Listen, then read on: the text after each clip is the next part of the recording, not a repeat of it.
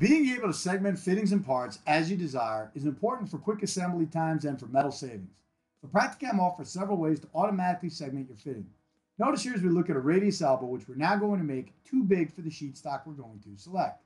At the time we press the burn button, PractiCAM will give us a note that says the pieces are bigger than our desired sheet stock and ask us if we should use automatic segmentation. Now, this feature has many different options. First is one where it simply chops the fitting so they'll fit on a sheet, as you're about to see here. Another will simply half the fittings. However, the preferred method of automatic segmentation is the one we're going to demonstrate now. We're going to go into our options and select Auto Segment by Rules. When this button is checked, it will look back at PractiCAM's segmentation section and allow you to pick any places you want the system to chop your fittings whenever the blanks get to be too big. You just find the fitting you want and then look at all the available segmentation lines the fitting offers. Here you can select or deselect the specific lines you want. You can even choose the order at which these lines will be cut if chopping is needed. Now that we have pre-selected all our segmentation lines or rules, we can go back to our takeoff. Here we'll use the same radius elbow we were looking at before.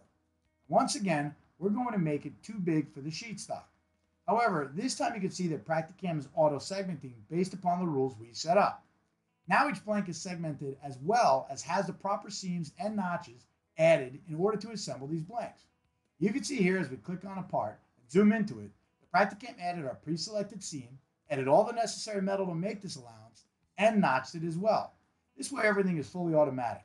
Remember, though PractiCAM has several ways of segmenting fittings or parts, this feature in particular can really automate the process. This will make working with large fittings much easier to do.